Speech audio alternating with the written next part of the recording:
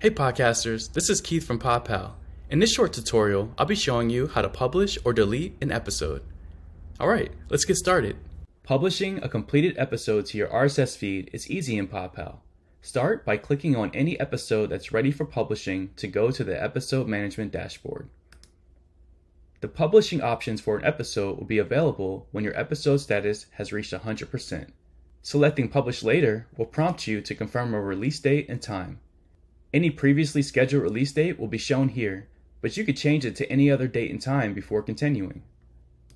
Scheduled episodes will show a Publishing Later status until the release date arrives in your specified time zone. Then, the episode will publish to your RSS feed automatically.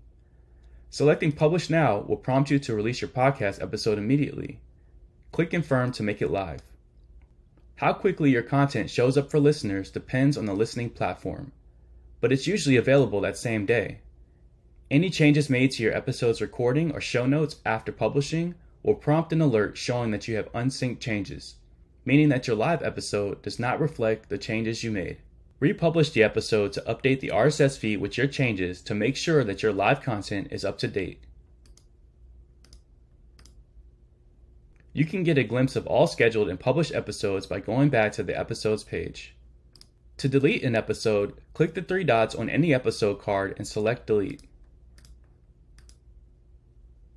When deleting a published episode, an alert will show. It explains the impact to your RSS feed when deleting.